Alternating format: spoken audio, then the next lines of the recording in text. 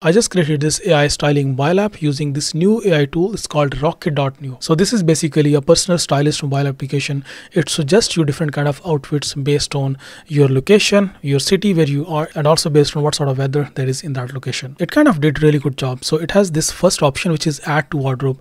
If I just click on this, so in here you can see there are a lot of different options for my wardrobe. I can in fact take a photo of any of like my clothing item, and then I can search inside this wardrobe. Then there is this style me option as well. So based on my preferences, it can actually create a custom unique style for me. The most interesting thing, at least personally for me, is I asked it to create this app in Expo, in React Native framework Expo, but it mentioned here that it will create this app in Flutter, which is really good for me because I am a big Flutter fan. I believe Expo has a lot of limitations. If you don't know about Expo, so this is Expo. This is a React Native framework that we use to develop mobile applications. So Expo is a really convenient way to like build mobile applications.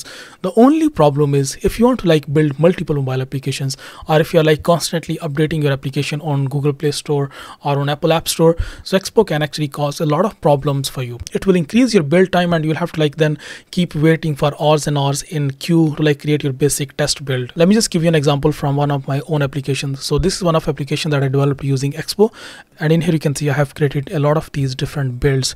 So let me just show you this build that it created. So this build, you can see it was created on May 20th, and you can see it took like 3 hours and 34 minutes to create this build, and out of this 3 hours and 34 minutes, 3 hours and 26 minutes was just queue time, and build only took 7 minutes and 51 seconds. Now after it created this build, because this is an APK file, so now I had to like download this build and then like test this on my mobile device, and if there was any issue in that particular build, then I had to like create a new build and then like wait again for like 3 hours and like 40 minutes. So this way I was like stuck with Expo. So that's why I decided to like recreate my application inside Flutter.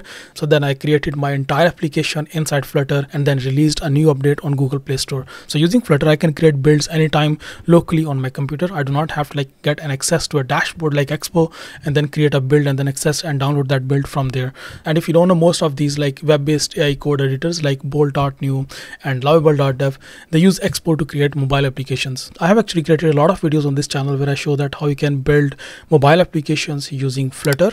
I will leave a link to the entire playlist where you can watch all of the videos related to Flutter mobile application developments. Okay, so the problem with Rocket.new is this tool only gives you 1 million tokens in your free tier, and just to create this application it consumed already 173,000 tokens already. And I still want to create like a lot more features, something like AI styling sessions, more personalized outfits, and maybe like some sort of like virtual try on. So to do that, I will definitely have to like upgrade to their paid plan, and that's what I don't want to do because their paid plan is $25 per month, which is I just don't want to do that. So I think the right approach should be, once you create your basic version of your mobile application, then you can simply just download this source code. You can simply just click on this download button, just download this source code, and now you can just open this source code in VS Code. Let me just show you in a second that how you can just now open this source code in like maybe Cursor AI, or maybe like Windsurf AI, maybe like Augment Code, or maybe something like Tray AI. So you can still use the free version of Rocket.ai, do your prototyping, create your basic minimum viable product, and then import this source code inside Cursor AI or Windsurf or something like Augment Code. So let me just quickly show you that how you can import that project that you just downloaded from Rocket.new, and now you can just how you can open this project inside your Cursor AI or like any other your native AI code editors.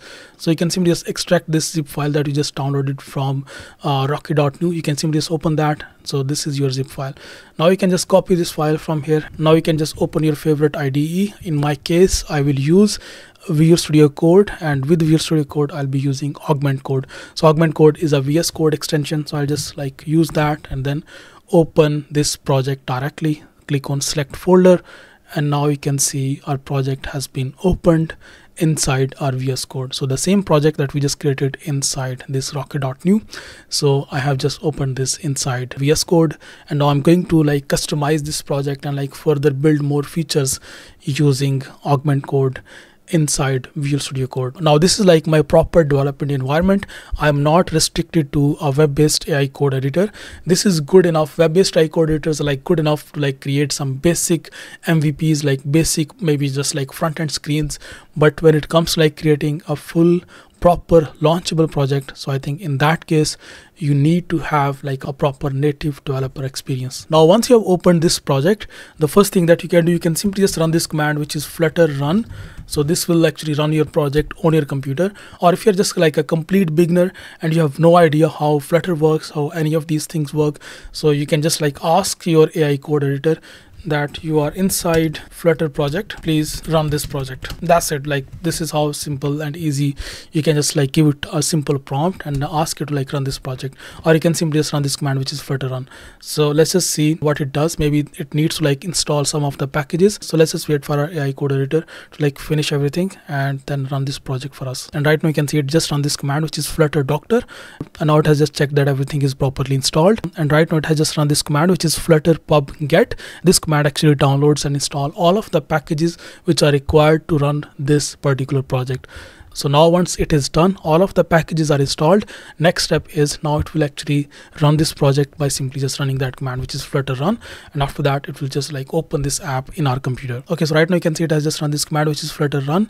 And now it is asking us to choose on which device we should run this project. Okay, so perfect. Now our app is running on our computer, and you can see our AI code editor has already finished like running this app. There is this minor UI warning that you can see in here, but we can totally fix that. We can ask our AI code editor again to like fix this UI error.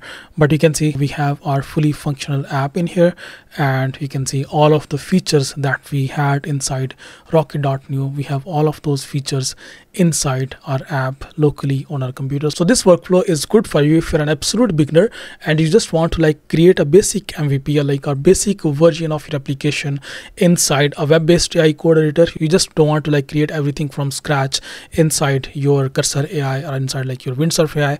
You want like some basic version of your application in a web-based AI code editor and then bring that inside your like Cursor or like your Windsurf or like your basic VS Code, or even in fact you can use Client as well. Client is really good. I actually created a full video where I showed you that how you can create a Flutter mobile application using Client.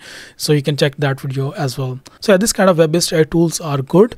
You can just like start creating something very basic, but the problem is you'll always be limited in that like web-based development environment. So you need to like have your entire project source code inside locally on your computer, and then you will have like complete control over your project. So this workflow that I just showed you works really well for you if you are an absolute beginner, you have no idea where to start. So I think this is how you can just like go to Rocket.new. You don't need to like buy their paid subscription.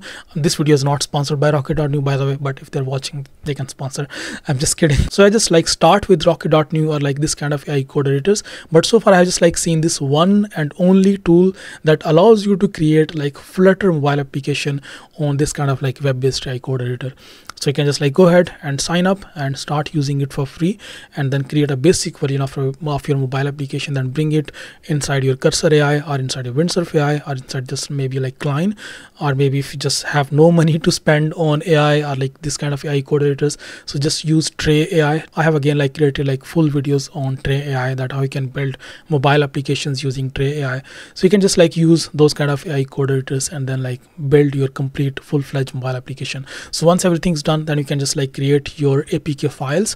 I have again separate videos on that topic, that how you can monetize your applications, how you can like create APK files and then publish your mobile application on Google Play Store or on Apple App Store. So I hope you really like this video. If you have any further questions, just leave your comments in the comment section. I see you next video. Bye bye.